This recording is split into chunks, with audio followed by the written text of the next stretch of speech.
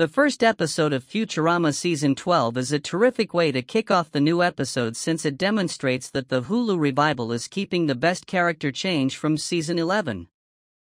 Futurama had a triumphant comeback with Season 11 after years of cancellation, thanks to Hulu's decision to revive the cherished adult cartoon comedy.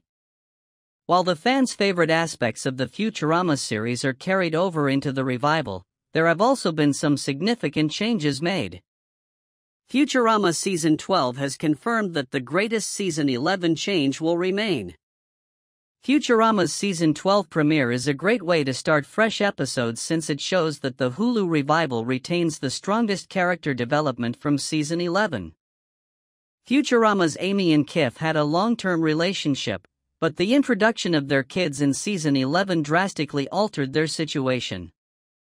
In the Season 11 episode Children of a Lesser Bog, Amy and Kif's children were completely reintroduced as developed characters.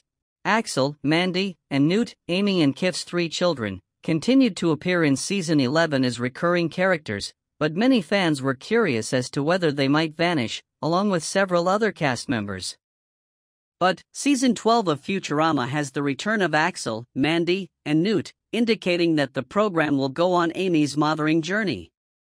Though Kif isn't present, likely collaborating with Zap on a DOP operation, Amy's three kids appear in nearly every scene.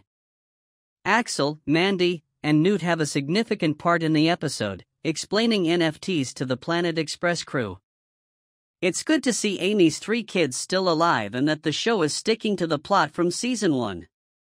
Futurama's revival may stick to more serialized storytelling, according to Amy's kids' return.